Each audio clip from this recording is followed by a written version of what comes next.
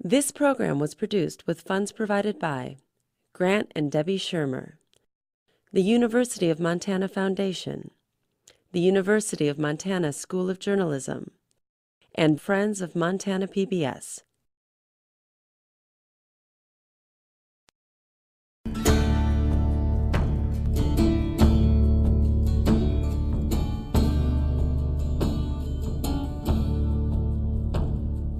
I think Americans always have been a free-speaking people by nature. It's a rather raucous country.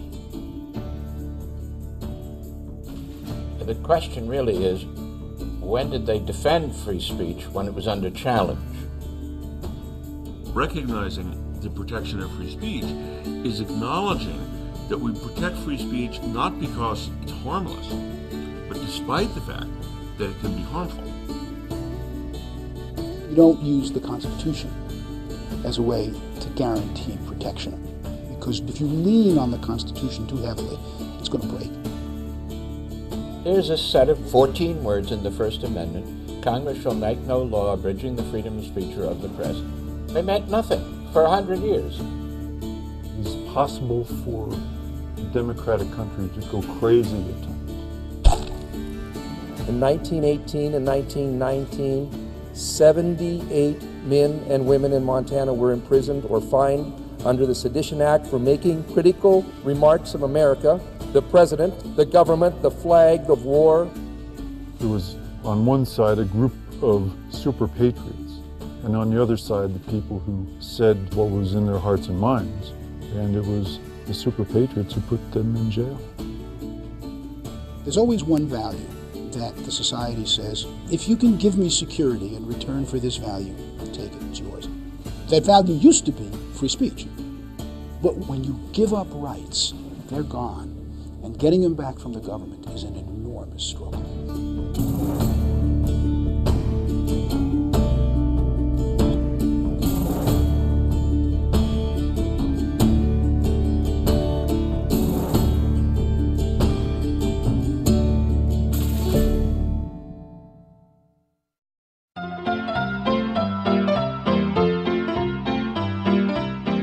The idea that we're a culture with a commitment to a very significant amount of free speech, and that the government should be kept at bay, and that individuals should be able to say things without fear of being locked up, is a very modern idea.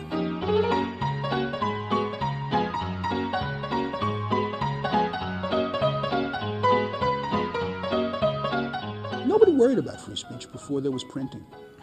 In the 19th century, when everybody started learning to read, and you invented a rotary press where you could mass produce large amounts of information, all of a sudden, then, speech became a political event, not just a social event. Because now, all of a sudden, you don't speak to the 2-3 people in front of you, you can speak to a large audience. The Supreme Court, interestingly, had never decided a case on the meaning of the First Amendment, and therefore there was no consensus about what free speech was. So most Americans just didn't think about their individual liberties or their civil rights as an important part of their day-to-day existence. Today, we tend to think of our rights and liberties as Americans as a fairly important part of our national identity. But in 1917, I think most people did not have the same consciousness of that because they hadn't lived through a period in which those issues were at stake.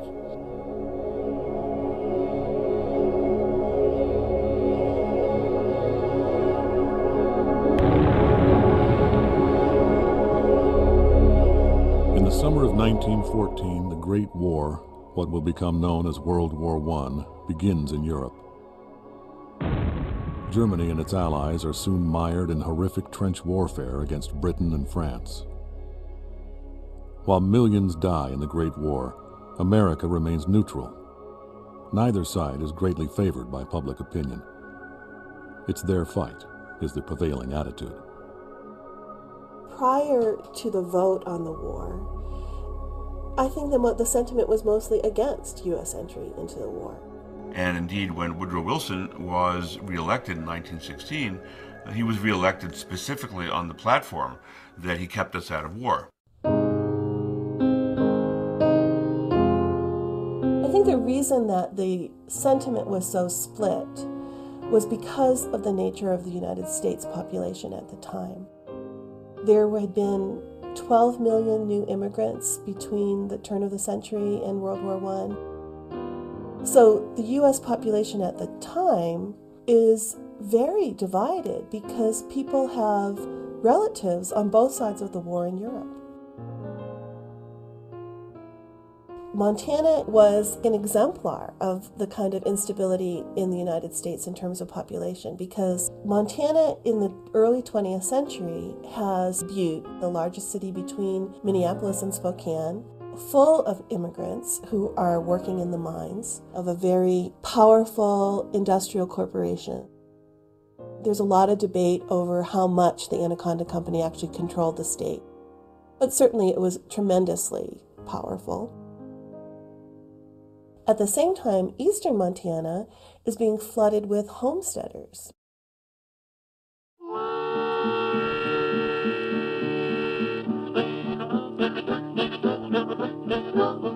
The early 20th century is the period in which the railroads come through and really push homesteading in eastern Montana. So you have new counties being formed, you have new communities, new towns. You don't have deeply rooted, stable communities where people have known their neighbors for generations. Up to 20% of Montanans in that time would have been foreign-born. And I think there was great pressure to assimilate, to lose the language, to become as American as you can be, whatever that means. And almost all the cultural institutions of the day were competing to see who could be more American than the other. There were no two sides to the question. You love it or you leave it. You have lots of people coming into town who aren't farmers. Many of them aren't native English speakers, who did not look like what Americans were supposed to look like. Often had darker skin, darker eyes, different cultures entirely than what mainstream, many middle-class Americans were used to. I think you could characterize Montana at the time World War I brings out as really a land of strangers.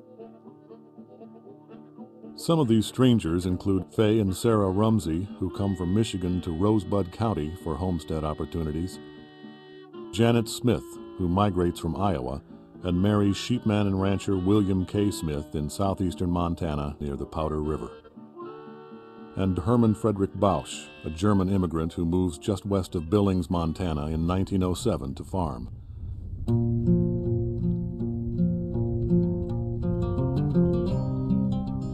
My grandfather migrated to the United States, I think it was 1899. He homesteaded in South Dakota, and he lived in a little log cabin. He moved to Billings right around 1910. And he did start some things that apparently hadn't been done in Billings before, because he did plant orchards, which all his neighbors thought he was nuts to even attempt. His goal in Billings was to build himself a home, and he was his own architect, and he did build what he calls the brick house, which is still standing. My mother's family lived in the next farm about a mile away. And when he moved there, of course he was a man in his 30s by then, she was just a high school girl. And he used to see her go back and forth from school on her horse. Of course, when he first saw her, she was a child. But in one of his letters, he says, it amazed me how she bloomed and blossomed. My dear friend, when I finished building the house, I settled down permanently. I had built a bachelor apartment, or so I thought. I have known the young lady, now in her 19th year, ever since I came out to Montana. Have known her from the 8th grade on up, all through high school. Helen and I have been friends, just friends, for a long time. The thought of further development never struck me until some time ago, when I suddenly found that she had become a woman. Wish me good fortune, my friend, for at 8 o'clock tomorrow morning I shall be married to the dearest and noblest young woman in all the world.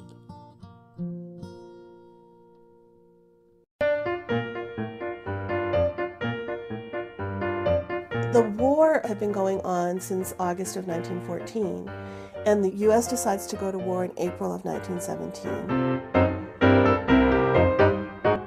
Over there, send the word over there, that the Yanks are coming,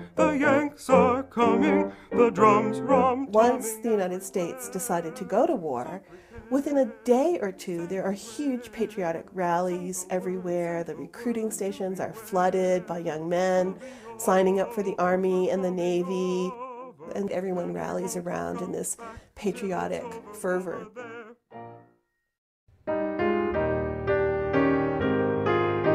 So now, respecting this European Holocaust, I cannot see how we Americans have anything to fear from it.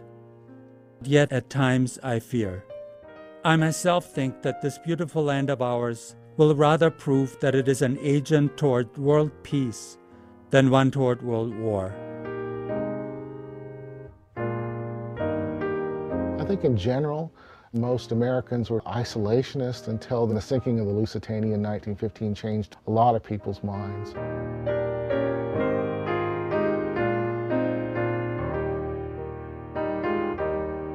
The war pitted democracies against monarchies, and the average Montanan, I think, would have been supportive of the democracies as an idea. As the Great War grinds on and casualties mount into the millions, Herman refines a philosophy opposed to war and violence. I'm opposed to war, all war that I think is aggressive and oppressive.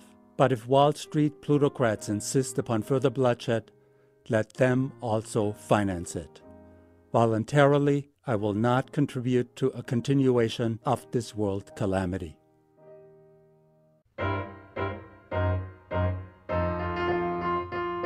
There were a number of different groups that were opposed to or raised questions about our decision to enter World War I. On the one hand, there were the Socialists, which were the largest political organization to oppose the war. Their view, essentially, was that the reason we entered the war had nothing to do with making the world safe for democracy, as Wilson now built it, but rather that it was essentially about making the world safe for munitions manufacturers and armaments traders who were making billions off the war. If you were a German American, you were leery of going to war against family members who might still be back in Germany. If you were an Irish immigrant, you were worried about support for the Brits, who had been the oppressors in your homeland. So a lot of conflicting feelings, I think, went through the population. I see that this, our own dear country, is not only drifting, but rapidly steering into the very jaws of the war. Every idiot thinks he will be eternally popular if he just joins into the roar.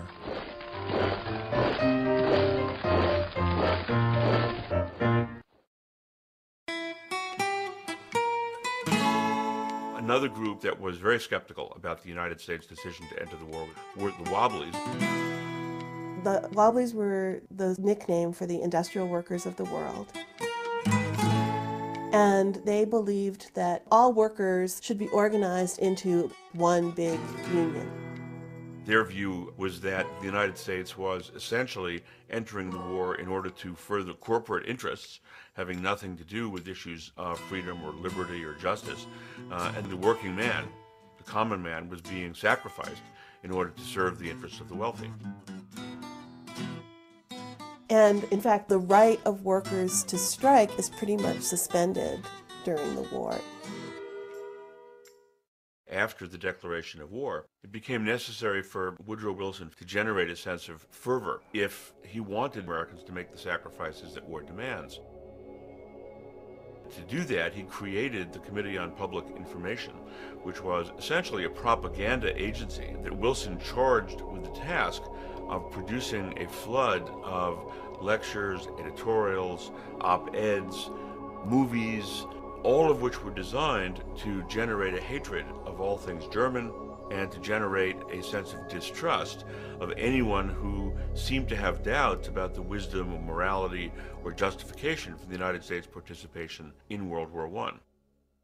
I didn't raise my boy to be a soldier.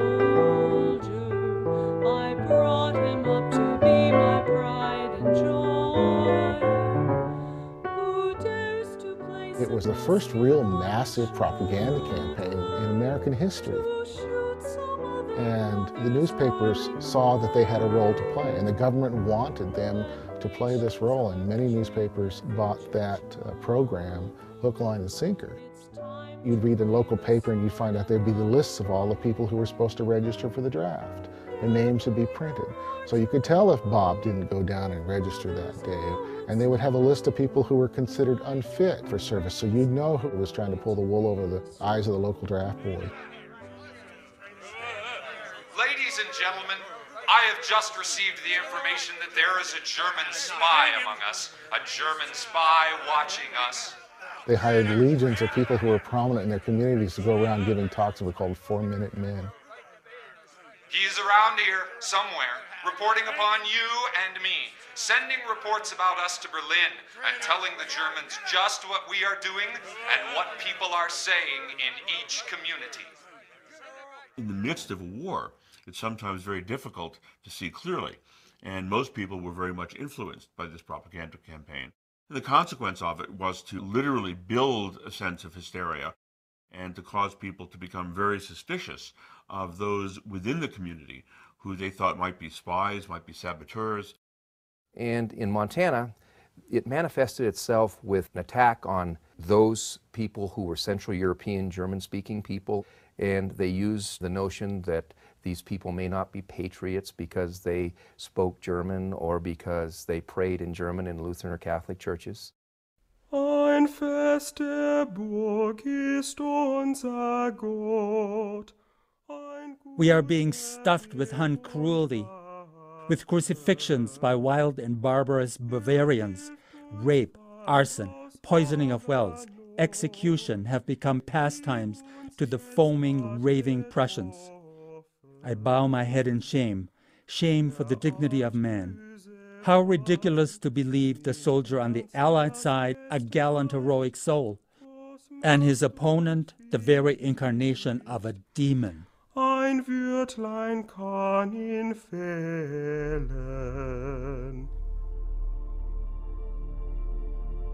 Woodrow Wilson has a reputation as a progressive. He proposed and carried into legislation a lot of progressive economic reforms, but on civil liberties he was a dead loss, had no feeling for freedom of speech whatever. Even before President Wilson sought a declaration of war, he had requested that the Department of Justice begin drafting legislation designed to deal with the concerns of espionage, sabotage, and disloyalty. Enacted just 2 months after America enters the war, the Espionage Act of 1917 targets not only spies for Germany, but also those whose words might interfere with America's war effort. In the hands of most prosecutors, judges, and juries, any dissent about the war becomes punishable. Speech that questioned the judgment of the president, the judgment of the military, the direction in which they were taking the country, all of which simply weakened the nation in its ability to fight a war successfully, had to be suppressed.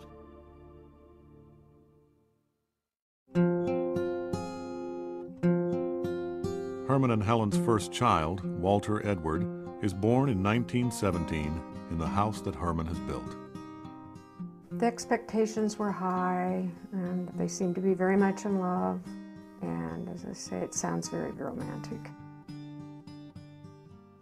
Here comes little Walter.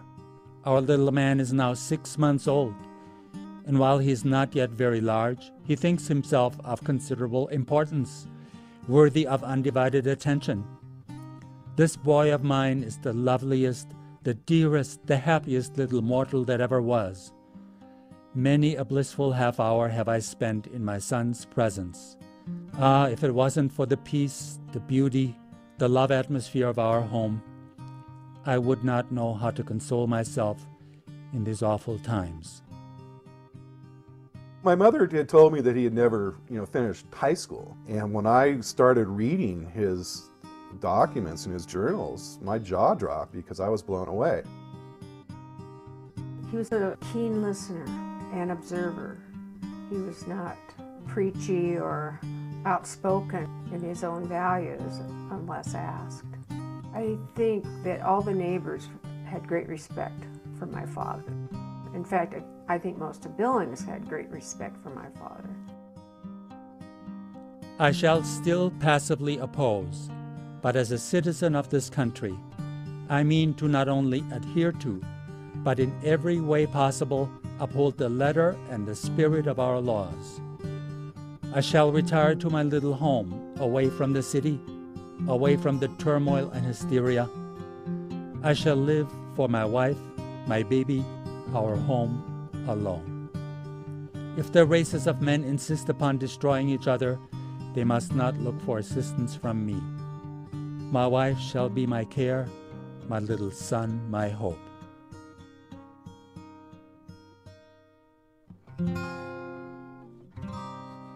Under the Espionage Act, the government prosecuted some 2,000 individuals for their opposition to the war or the draft.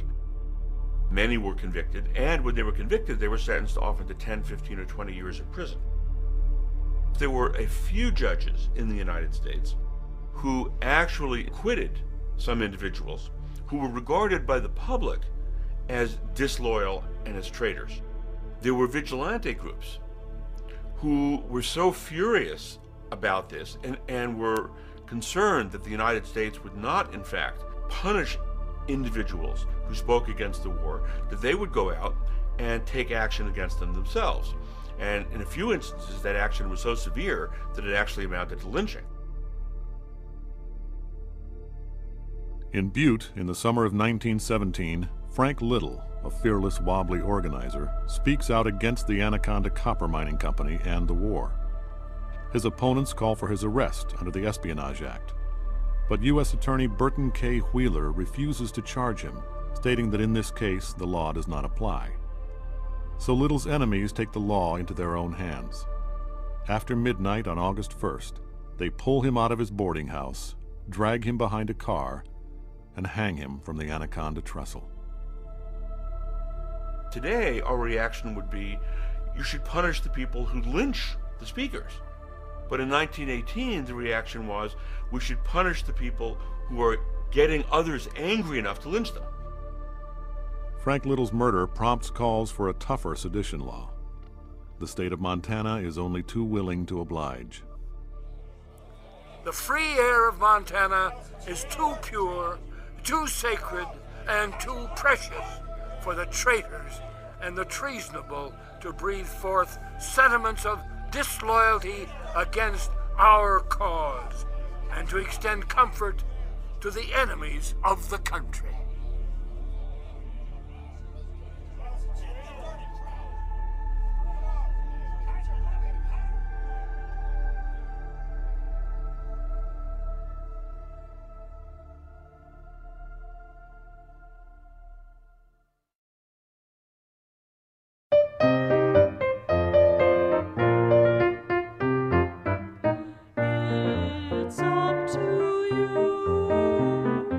Both state and county councils of defense are formed to boost the war effort.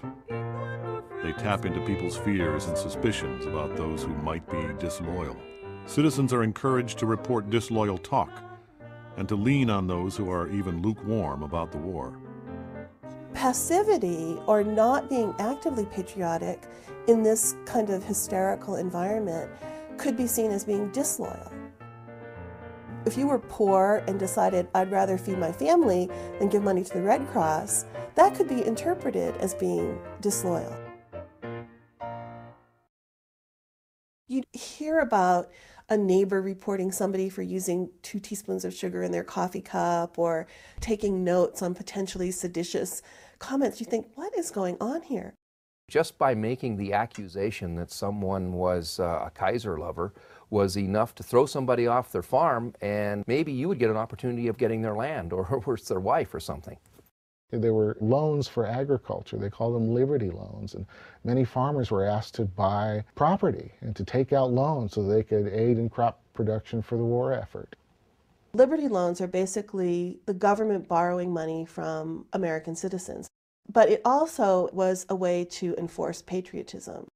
People were trotted in front of local vigilance committees and questioned about their support for the war based on how many loans they had taken out or bonds they had bought. Counties form loyalty leagues, and neighbors are coming forward to accuse sheepmen and transients and traveling salesmen and homesteaders of sedition.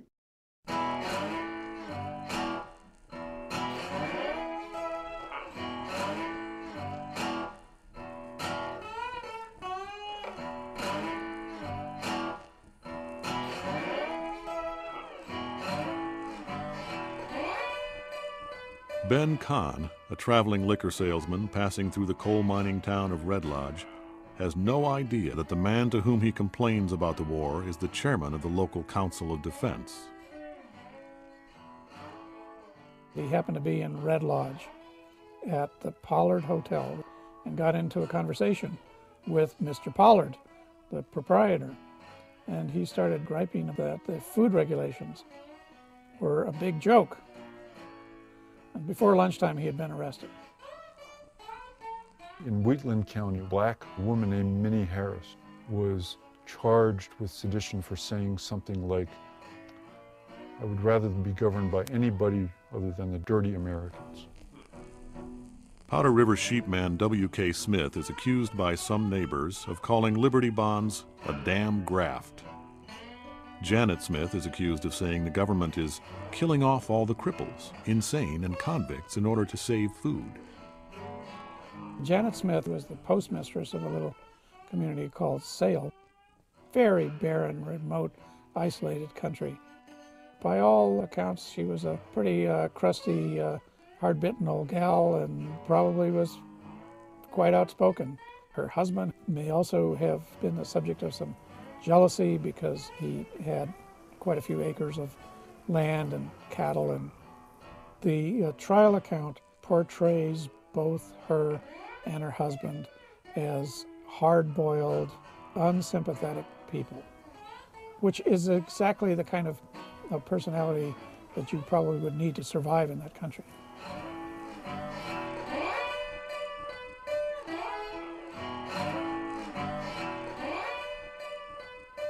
They called him Glass Arm. I don't know why. I know he had a reputation for being kind to people, and any of the local farmers there could go to him and ask to borrow something, and he always loaned it to them. Then she made an orange marmalade that I just loved. I always liked to stop there and get orange marmalade. Ernest Starr was somebody who did not contribute to Liberty Bonds, and the word got out in the community, and he was shopping at the general store in Bighorn when a group of men accosted him, and somebody said, "Why don't you show your loyalty by kissing the flag?" He said, "I'm not going to kiss that. It's just a piece of cotton. It might be dirty, and so I'm not going to kiss it." And for that, he was charged with sedition. This is the house that Fay Rumsey built in 1914 when he moved here from Forsyth. He came out here and proved up on this land, a quarter section, and moved his family out here, and they lived here till 1918 when he was sent to prison.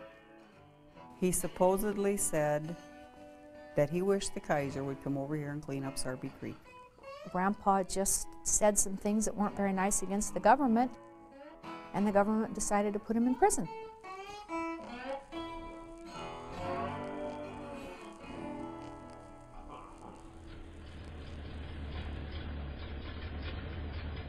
My first recollection was when my mother told me about the day he was arrested. It was a pretty horrifying time for both of them.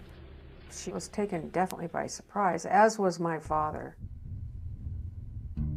Early morning of April 13th, 1918, found me preparing one of my fields to plant into wheat.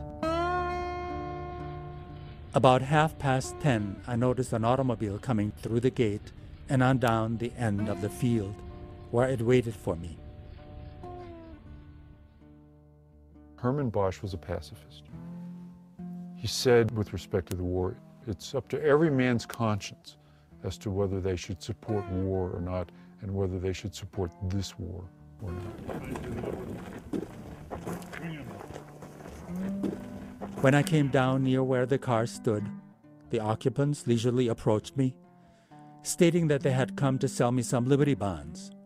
"Have you bought any bonds for the first 2 series?" "No," was my answer. "Why not?" "Because I'm opposed to war." And according to the words of one of the fellows there, and then we kind of got a little warm with him, we did. Buy some bonds, dirty rat. And my mother said it was like a pack of wild dogs, seething. And one of them turned to the other and said, "This is a pro-German spy. We need to teach him a lesson, and perhaps we could do it by hanging him from his own apple tree." My mother grabbed the baby and, of course, stood in front of the closest apple tree, and they dragged him into the automobile. They grabbed his wife and his infant child and put them into another car and drove them back into town. They brought Herman into the local Elks Club. In the Elks Club was a mob of 50 to 75 men and women, and they began to browbeat Herman along the lines of, "Well, if you don't give us a straight answer, by golly, we're going to start beating the answers out of you." And Bosch stood by his principles and said, "No, I'm not going to buy war bonds. I don't support the war." There was a group in the Elks Club who grilled him and grilled him to the point he could hardly remember what he said or what was said. And after several hours of this, they decided they had enough information to charge him. And he was charged. After the Elks Club, they walked him down and put him in a jail cell.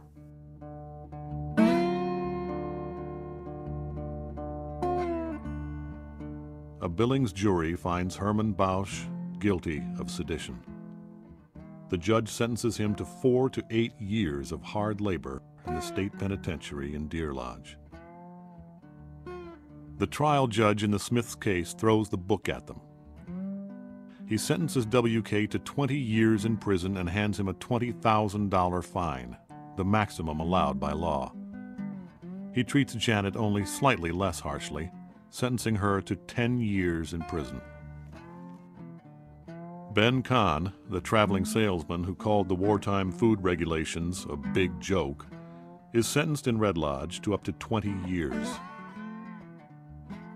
Ernest Starr, who refused to kiss the flag thrust at him because it might have microbes, also receives a 20-year sentence in neighboring Rosebud County from Judge George Jones. It may have microbes on it, you say, but I am persuaded that 1,000 times more dangerous are the microbes that live under it, the microbes of IWWism, of anarchy, of pro-Germanism, of disloyalty, of dissension and sedition. And the court feels it is its duty to place you where you can no longer contaminate the body politic of this nation.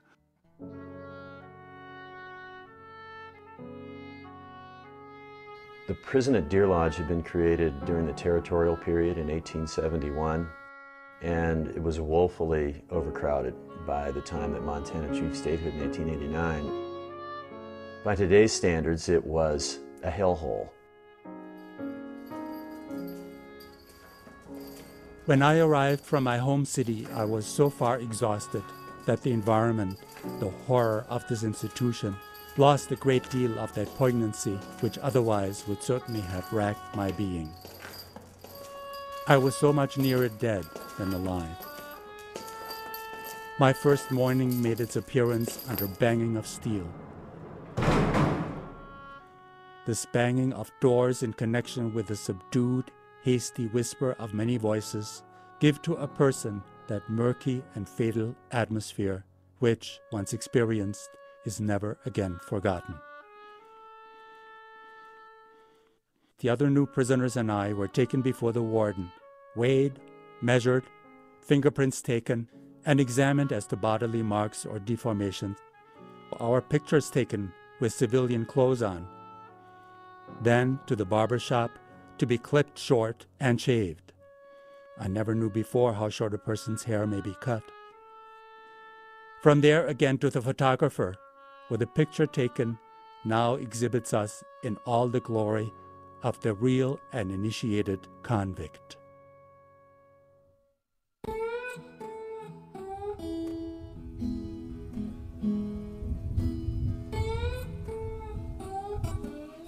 Frank Conley was a huge figure in the early history of the Deer Lodge prison. He was 6'6" and in his prime weighed over 300 pounds. 100 years ago, this was a huge individual. And he had a very sort of brusque character. He didn't have a lot of formal education. In 1889, Montana entered into a lease arrangement with Conley and a business partner of his. Basically, they charged the state a certain amount per inmate per day to run it for the next 18 years. He made a lot of money off of the institution over time, particularly off of inmate labor. Inmates are being employed on road building activities outside the institution, and he had a lot of inmates working out on his ranch. It all gets bound up in this sort of capitalist work ethic here. The harder you work, work will set you free, literally. Of course, if you're an IWW or if you're a German, work really hard to let you out, but not really.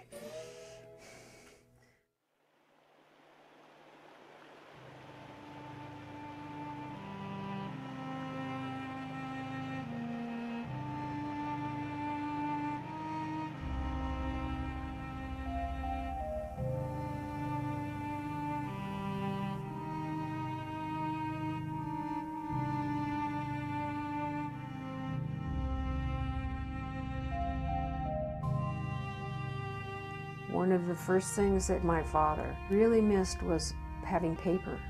The only paper he got was once a week when he could write a letter home, and it had the Deer Lodge letterhead. And he wrote between the spaces and around the edge.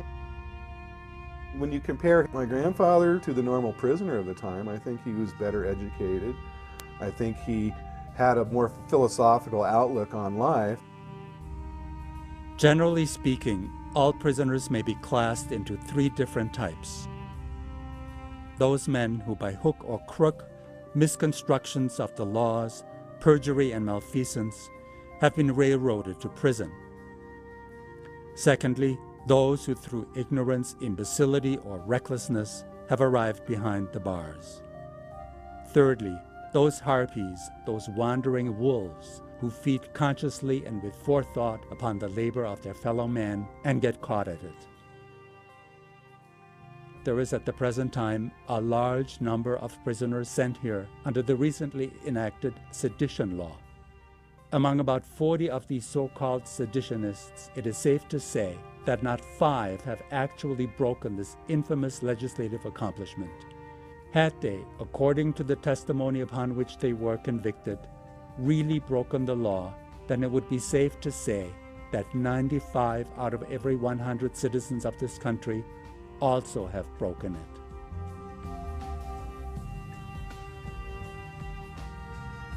He always kept his spirit. He writes about, oh, my window faces east, where my loved ones in my home are. I'm forever, going east in my mind. I also very much appreciate the photos you send now and then. I had one in hand a minute ago of Walter showing what a fine little man he has become. How is Walter affected by thunder and lightning? At what time does he wake in the morning?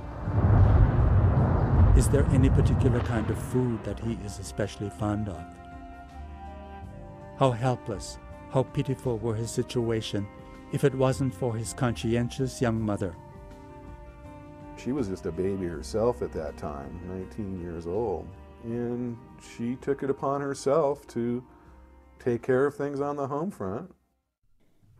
Dearest, I'm downtown and want to drop you a line. Baby is showing good signs all around, but he is quite weak. It takes lots of nourishment. My hands are cold and I cannot write readably. Lovingly, your devoted wife, Helen. Even, when Walter got ill, My grandmother kept up her optimism, and he's not feeling well, but he looks better today than he did. Well, dearest, where shall I begin? After I wrote you the baby was worse on Saturday, he began immediately getting bright and much better on Sunday, although I started noticing his color was not good. On September 2nd, Walter dies of infant dysentery, barely 2 years old. The next day, a prison guard hands Herman a telegram from Helen while he is on the labor detail outside the prison walls. Were you told baby passed on yesterday noon? Your not being home makes it hard, but it could be lots harder. Courage to my own, yours, Helen.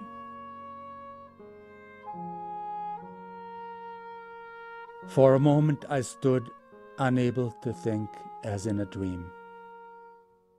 I walked away to one side as far as the death line and sat there by myself. It had been a terribly hard day. I'd been standing in mud, knee-deep, nearly all day long, doing pick and shovel work. A few cows were browsing in the sagebrush close to where I sat. They sat up to snuff me over. Sort of harmony seemingly established between us. These cows were kind, gentle creatures, yet they would respect even a silent tear.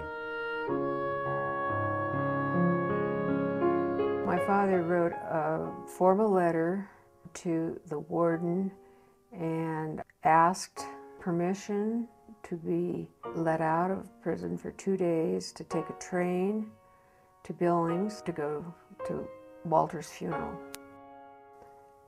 He waited and waited and waited for an answer.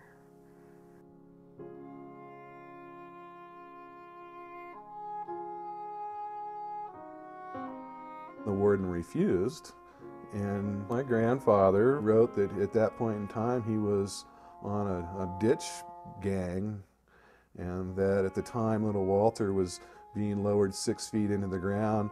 He also was 6 feet underground, draining a swamp for the benefit of the Anaconda Copper Mining Company. Dear Helen, little Walter, our bright eyes, has flown away. My heart is bleeding. I am lonely and wondering how sorry I feel. Sorry, my dear, for you.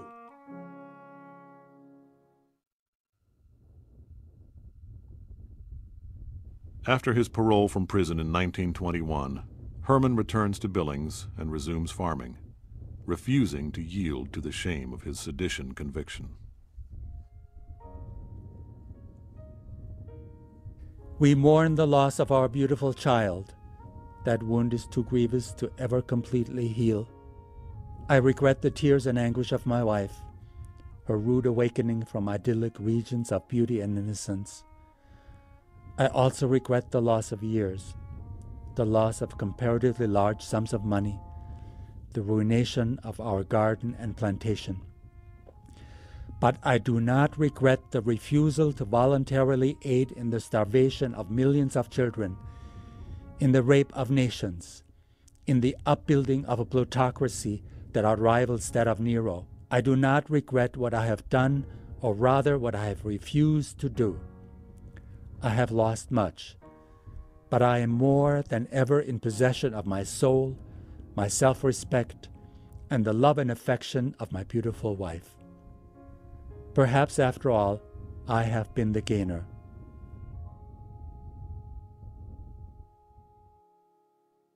Clearly, we have not gotten rid of war.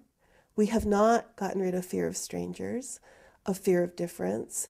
We need to be tolerant of well-meaning differences of opinion and learn to not be governed by fear so that people's inadvertent slips of the tongue lead them to broken lives. The Smiths' convictions are reversed by the state Supreme Court in 1920, and they are released from prison. The county prepares to try them again, but gives up in 1923.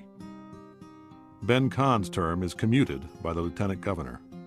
He returns to the road as a salesman, eventually settles near Akron, Ohio, marries and has a son. Ernest Starr's petition for habeas corpus is turned down by Judge Borquin, even though the federal judge denounces the super patriots who put him in prison. When Fay Rumsey gets out of prison, he is a very sick man. He travels back to Michigan and dies there in 1922. Grandma Rumsey could not manage the homestead and hang on to 12 children. The children were either put in orphanages eventually or let out to other people. My mother couldn't hold us together. She didn't have that, the know-how, I think. I was sent to an orphan's home in Twin Bridges, Montana. I was there for a little over 3.5 years. While at the orphanage, Marie's 14-year-old sister Louise is operated on for an ingrown toenail. The doctor administers too much chloroform anesthetic and kills her. Marie's mother, Sarah, tries to hold on to the homestead, but soon the property is foreclosed on. Eventually, she is forced off the land. Some of Fay and Sarah's children will never see each other again, and it will take their children the rest of the 20th century and beyond to find each other. We lost our strong hand when we lost our father. He was really the head of the family, and he was the one that planned and schemed and dreamed and loved us. What I heard mostly is when he got out of prison from my mother, not when he went to prison. She said he came home a sick, broken man, and he died of a broken heart.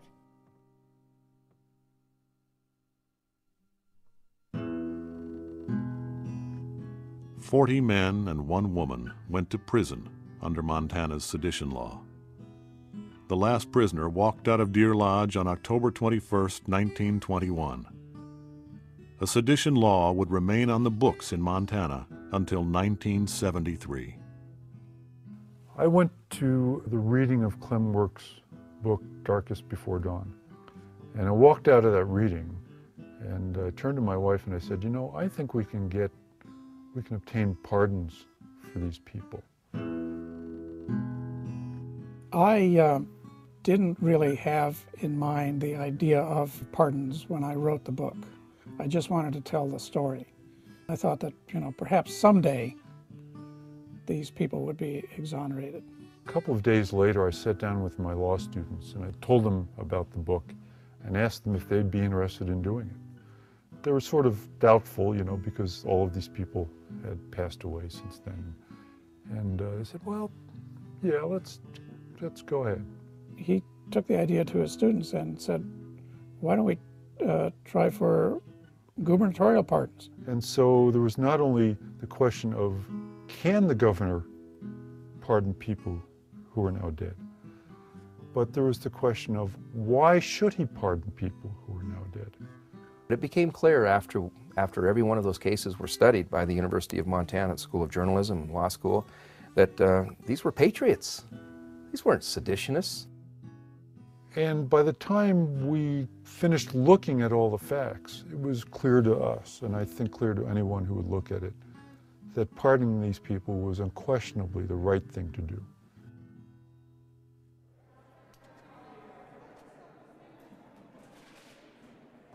"88 years later, we are gathered here in a moment of redemption and redress. We are gathered to honor these ancestors. Governor Schweitzer has seen fit to grant executive clemency, to liberate them and their descendants and all of us from the shame of their unjust conviction. So today, in Montana, we will attempt to make it right. In Montana, we will say to an entire generation of people, we are sorry. And we challenge the rest of the country to do the same. And today, we ask that we never forget the mistakes that we've made so that we don't make them again. It was an emotional event. We invited families from all over America that were descendants of these people that had been convicted of sedition. And some of them didn't even know that their great-grandfather or grandfather or grandmother had been convicted of sedition. My great-uncle Martin Winger said that our guys didn't know how to fight and the Germans did know how to fight and that they were going to kick our butts when he spent 18 months in jail for it. It was something, I guess, that the family never talked about. They heard bits and pieces from adults talking, you know, that their grandpa had been in prison, but nobody knew why. We had heard rumors that it was from cattle thievery, horse thievery, who knows what. This stain on their great-grandfather's reputation is one that really passed down from generation to generation. And so the pardon erased that stain forever. It was overwhelming at first. The family of Faye Rumsey, please come forward. You see the image of my father, because I don't have any pictures of him. It brought back the person that was the force in our family. The family of Herman Boss.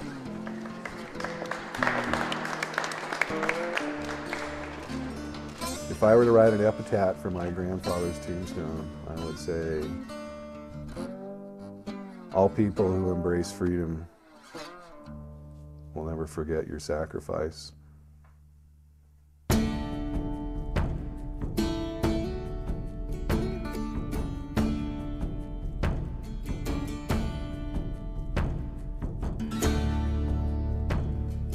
Those were amazing times, and every 40 or 50 years we have those amazing times, again and again. We interrupt this program to bring you a special news bulletin. The Japanese have attacked Pearl Harbor, Hawaii by air. We live in a society, like any society, that's going to get frightened, and then it's going to move on, and then it's going to get frightened again. A fundamental lesson of American history is that in these episodes, we learn lessons, but then generations pass and the lessons get lost. The more we remember the bad things that happened, the more we know how easy it is, even in this constitutionally sensitive country, where we exalt the Constitution, we talk about freedom of speech. Even in this country, people can be horribly punished for saying things that are a little different, that are not acceptable in a time of stress.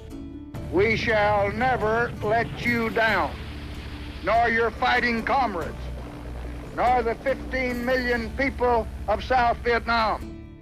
I grew up in the 60s and was pretty vocal myself. And with the current state of affairs, with what's going on overseas, and we have the ability to be critical of our government without being thrown in prison, just shows that we've come a long way. Today, our very freedom came under attack. We will make no distinction between the terrorists who committed these acts and those who harbor them.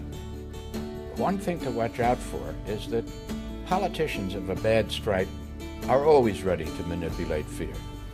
Intelligence gathered by this and other governments leaves no doubt that the Iraqi regime continues to possess and conceal some of the most lethal weapons ever devised. I think the value that's collapsed in the wake of 9/11 is the notion that there should be some restraint on the government's ability to investigate citizens.